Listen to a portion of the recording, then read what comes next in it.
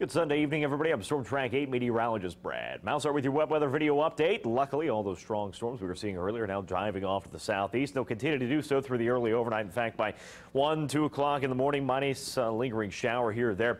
Looks like the rest of our night is going to be pretty dry. Nice chance to dry back out after some of the flash flooding and all the stronger storms we saw earlier. Morning commute.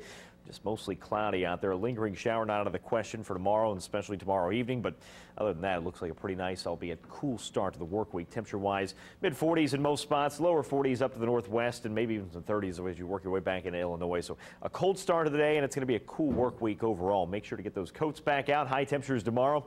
Only at 53 degrees thanks to the winds out of the northwest. So again, a little cool out there, and here's the trend over the next couple of days. We're below average for the next 5 at least. In fact, by Friday, that's our coolest day of the work week. 44 degrees, overnight lows into Friday morning in the upper 20s. 27 degrees Friday morning, 29 with a high temperature of only 46 for the first day of the weekend there. Veterans Day as we work way back towards Sunday. Next Colts home game. We're going to start off with a few scattered showers here and there, and as temperatures drop behind that next line of showers, we're going to see a few flurries mixing in.